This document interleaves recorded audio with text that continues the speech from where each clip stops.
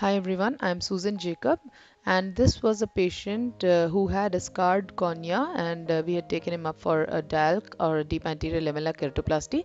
He's a slightly more elderly person, and you can see that what I'm doing is measuring the graft diameter that I need to take. And once I've done this, I refine the cornea with the desired diameter refine, and then further deepen the cut by using a dissector or a crescent blade. And once I've deepened it adequately enough on all sides, which is about 80% of the depth, I'm ready to inject the air. Now this is my usual standard technique, and you can see that next what I do is take a 26 gauge needle connected to a 1 cc syringe, and as I'm injecting, you can see what has happened is, if you look carefully, air has entered into the antechamber, but also more interestingly, there's a second type of bubble that is formed, which is actually a type 2 bubble. You can see how it differs from the type 1 bubble is that it is more eccentric, and it is not started from the center and enlarged circumferentially as a type 1 always does. So this is a bubble that is formed between the Descemet's membrane and the pre-Descemet's layer, and this has probably happened because of the older age of the patient and the weaker adhesions between the Descemet's and the pre-Descemet's layer. Now once I have seen that a type 2 bubble has formed, I did not want it to be enlarged further. Therefore what I did is I injected small aliquots of air all around to get tissue emphysema,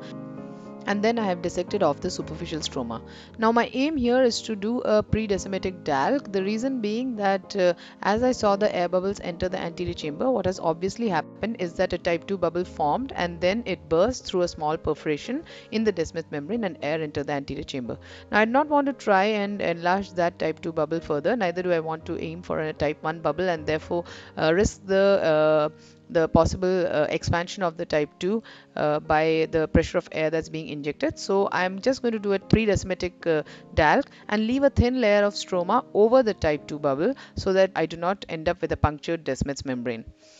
Now once I've done a deep enough dissection manually, I am fine to place the graft, but of course there is a type 2 bubble that is over there which needs to be released, and if I leave that there, that would remain as a localized area of Descemet's detachment.